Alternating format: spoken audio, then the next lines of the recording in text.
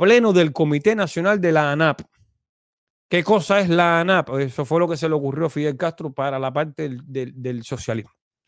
La parte del socialismo, la parte marxista aquí, es cuando Fidel Castro dice, ok, voy a darle, la ley de reforma agraria es liberal, medio liberal, le voy a dar propiedad a la gente, ¿no? Le voy a dar propiedad a la gente, súper liberal. Pero después dijo, espérate, te voy a dar propiedad. Ya, sí, perfecto, eso fue lo que le dije a la gente. Ya, me robé, pues la primera ley que aprobaron, ¿no? Ya, me robé el encanto de todo el pueblo. Si vieron que yo soy Robin Hood, sí, perfecto. Ahora mira, para que nos quede más lindo todavía, ¿y qué les parece si nos organizamos todas las fincas y todo así, y todas las producciones para todo el mundo igual? Y la gente encantadísimo. Este tipo lo cumple todo. Este tipo dijo que iba al tierra y las dio. Sí, dale, sí. Comunismo, colectivismo. Aquí es donde está la institución, una de ellas, pero la principal, el principal obstáculo del alimento en Cuba es la ANAP. Mírala aquí, mira. Pleno Nacional, escucha esto. Pleno Nacional. Lograr mejor contratación con los productores de acuerdo a sus potencialidades agrícolas. Mira ahí la ANAP, mira. Esto es la ANAP. Esta es la dirección de los agricultores. Los agricultores en Cuba, todos los campesinos en Cuba tienen una dirección. Y estos son los directores, esta gente. ¿Sabe cuántas veces esta gente han guataqueado, han sembrado tomate en su vida? ¿Sabe cuántas veces esta gente le han echado duro en la agricultura? Cuando tenían 12 años, en la escuela del campo.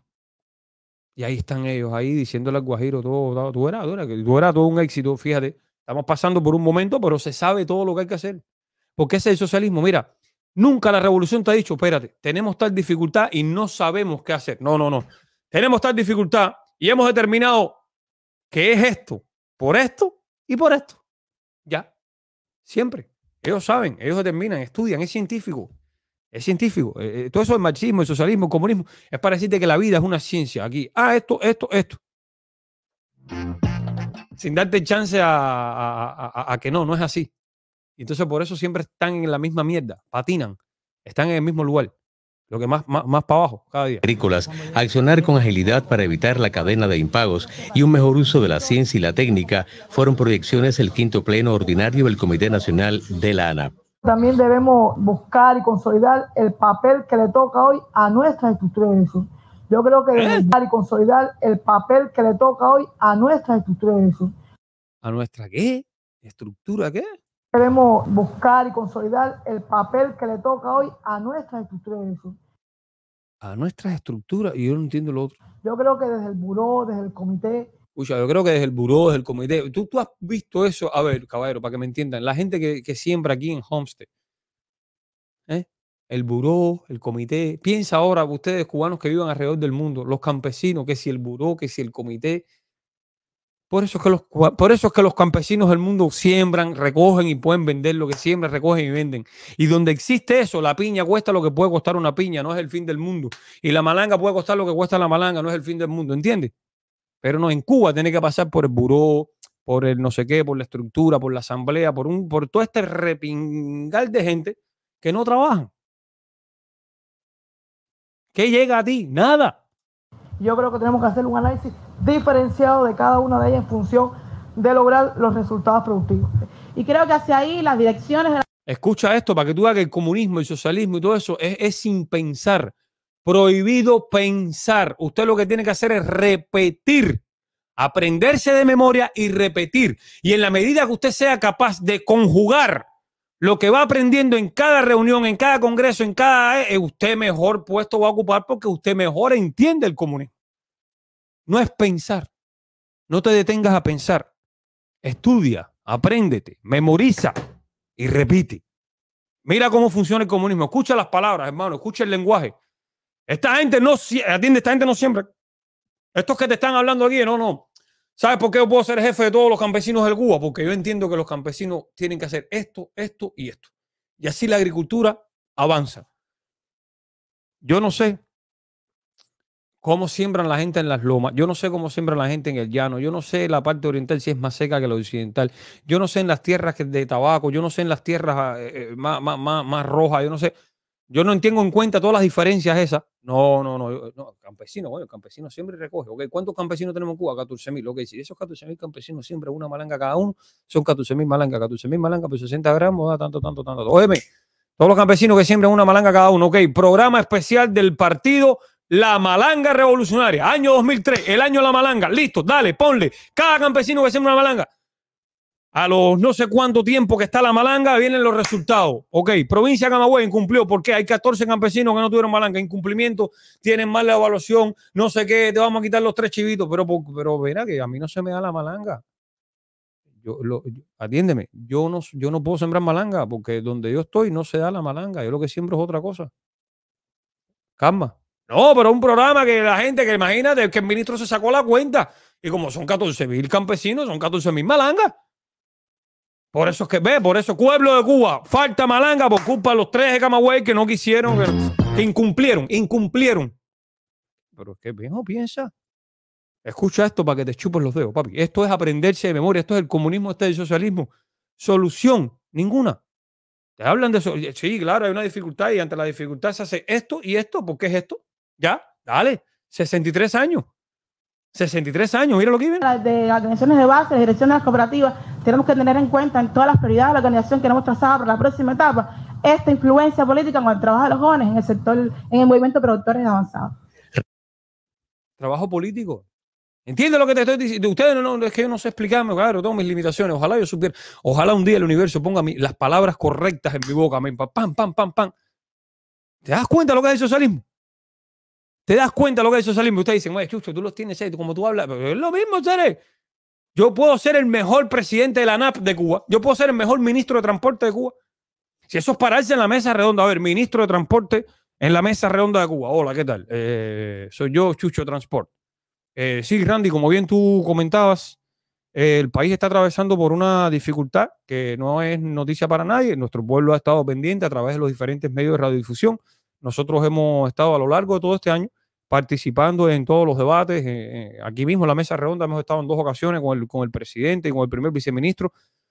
Y realmente el impacto ha ido increciendo este año, Randy, justamente por el recrudecimiento del bloqueo. Esto, sin lugar a duda, ha significado un gran impacto para nuestra gestión del transporte, a partir de que, bueno, nosotros teníamos para este año ya visto unos contratos con unos proveedores internacionales que posteriormente se nos ha hecho más difícil pues que arriben estas mercancías al país debido justamente a la necesidad de hacer otras operaciones a través.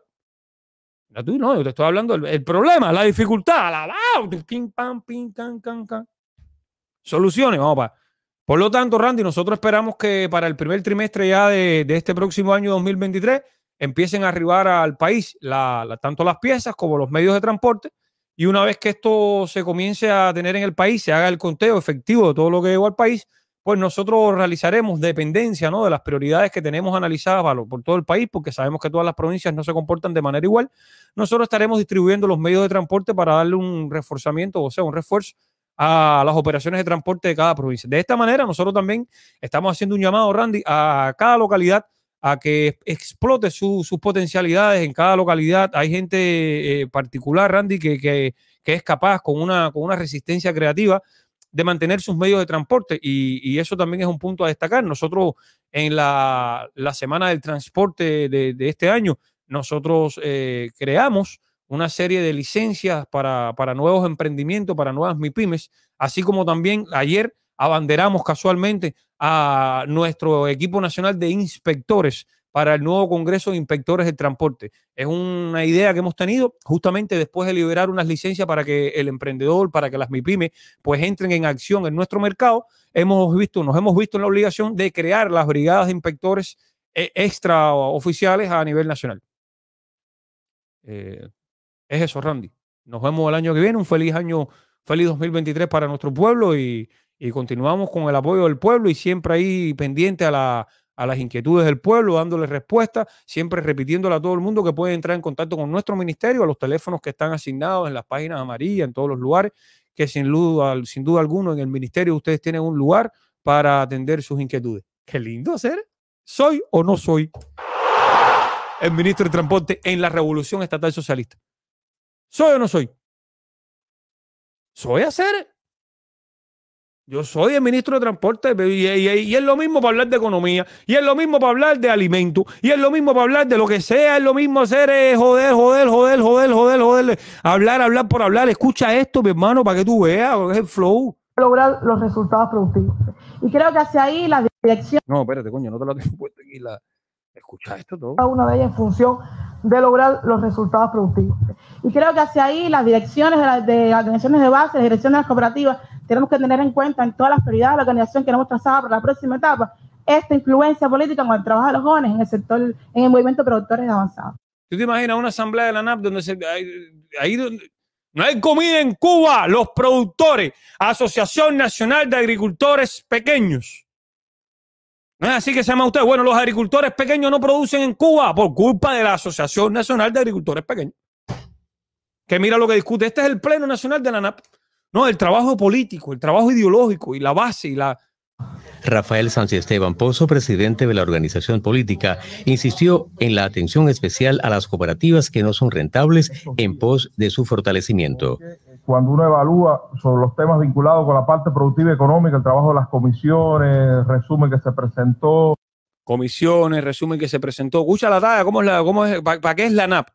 Hay unas comisiones, se analizaron el trabajo de las comisiones. Las intervenciones que se han hecho. Intervenciones que se han hecho. Tenemos que arribar a la conclusión que ha sido un análisis con mucha integralidad, con mucho aporte y con una mirada desde las diferentes ópticas en el orden individual y también en el orden colectivo. ¿Viste el juego de palabras? Es una mierda. Pero estamos aquí reunidos, esto ha sido una experiencia, esto es grande, esto avanza. Y con un enfoque de cuánto más hay que seguir transformando, integrando. O sea, nos reunimos para saber que estamos jodidos. Fíjate, cuando él dice esto. También el orden colectivo y con un enfoque de cuánto más hay que seguir transformando. Y con un enfoque de cuánto más hay que seguir transformando. Es tipo, nos reunimos para saber realmente cuán embarcados estamos. Y sí, estamos más embarcados. Entonces, nada, pero como estamos más embarcados y todo el mundo pudo desahogar su embarque, pues, chicos, ha sido una experiencia porque ya tenemos un conocimiento mayor del embarque. Tú sabes, es como que estamos embarcados, pero hay un pleno conocimiento del embarque.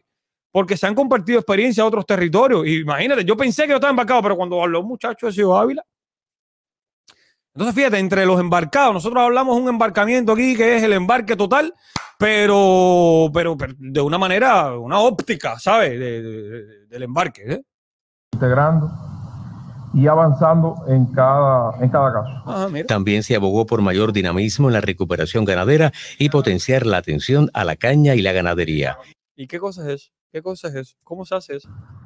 Y avanzando en cada caso. Escucha, periodista, ¿y cómo es? También se abogó por mayor dinamismo en la recuperación ganadera.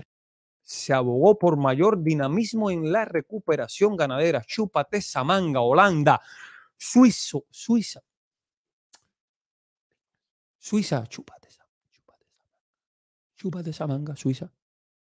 Chúpate esa manga. Y potenciar la atención a la caña y la ganadería. El Pleno se proyectó además por la búsqueda de alternativas ante el cerco económico, comercial y financiero contra Cuba. Ahora los que siembran te están diciendo que también que la Casa Blanca les está impidiendo sembrar. Mira, no hay yuca en Cuba porque... Ajá, para la gente. Resultado del Pleno Nacional de la ANAP. En el momento la yuca que está bien mencionada no hay. Aquí no hay en este mercado. En YouTube hay un canal que se llama Chucho del Chucho. Mira a ver cómo te vas a suscribir porque de lunes a viernes a partir de las 7 de la mañana ahí se forma una cosa que se llama el Cafetazo. Ahí se reúnen una pila de gente para decirle a todas las personas que nunca han experimentado el socialismo, el comunismo, la revolución cubana, que nosotros venimos del futuro y traemos un recado para darles. Y entre nosotros para ver de qué maneras adoptamos las medidas necesarias y acabamos de saber de qué tamaño es el mojón que es la revolución, el Cafetazo. Pero el canal de YouTube se llama Chucho del Chucho. De lunes a viernes a partir de las 7 de la mañana. Ay, chúpate esa manga, ciberclaria.